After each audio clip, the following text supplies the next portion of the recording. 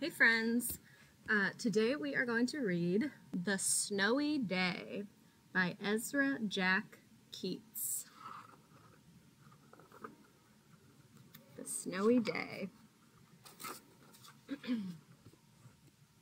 One winter morning, Peter woke up and looked out the window. Snow had fallen during the night.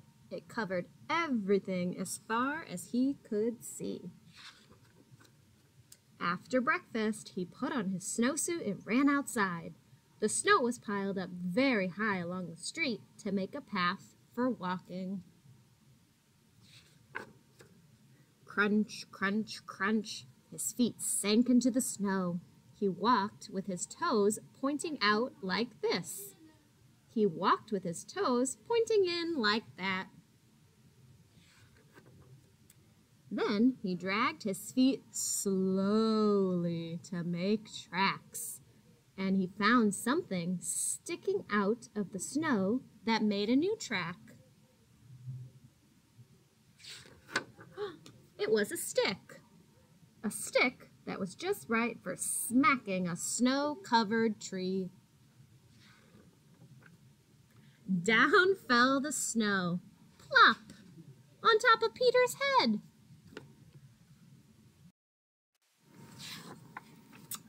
He thought it would be fun to join the big boys in their snowball fight, but he knew he wasn't old enough. Not yet. So he made a smiling snowman, and he made angels.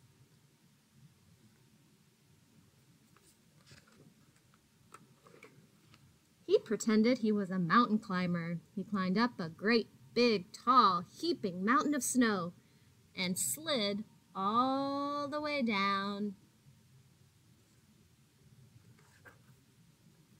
He picked up a handful of snow and another and still another. He packed it round and firm and put the snowball in his pocket for tomorrow. Then he went into his warm house. He told his mother all about his adventures while she took off his wet socks. And he thought and thought and thought about them. Before he got into bed, he looked in his pocket.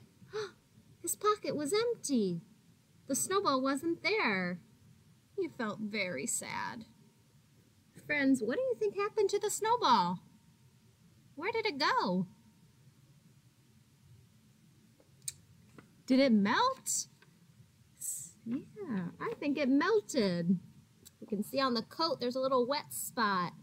He went to his warm house, so his snowball melted, and now he's very sad. While he slept, he dreamed that the sun had melted all the snow away. But when he woke up, his dream was gone. The snow was still everywhere, and new snow was falling.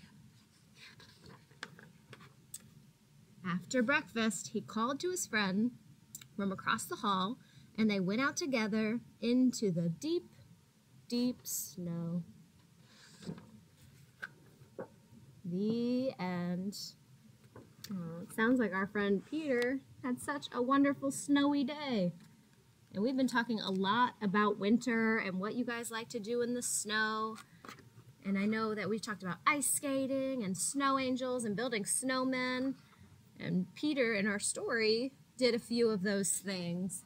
On this page, he has a snowman and he made snow angels. Just a couple of the fun things you can do when it snows. So hopefully, it'll start getting colder soon. And you guys can have a fun snowy day.